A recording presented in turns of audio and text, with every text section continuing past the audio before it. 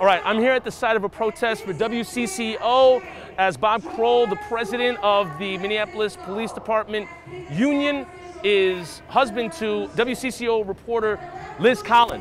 And as that looks like a conflict of interest, they're just talking about it right now as they're trying to get some honesty in the media and hold the media accountable.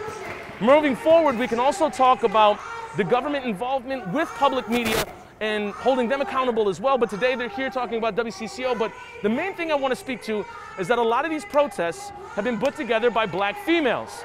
Nekima Levy Armstrong, Monique Cullars-Doty, and Chauntyll Allen, also assisted with Kim Handy.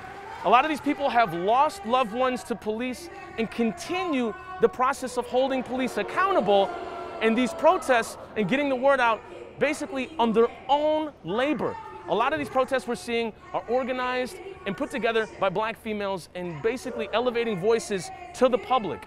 My question to you is, what does the future look like for Minneapolis in regards of politics, in regards of seats at the table, in regards of media as well? Let me know in the comments below. Love to hear what you think. Thank you so much for watching, and we'll see you in the next video.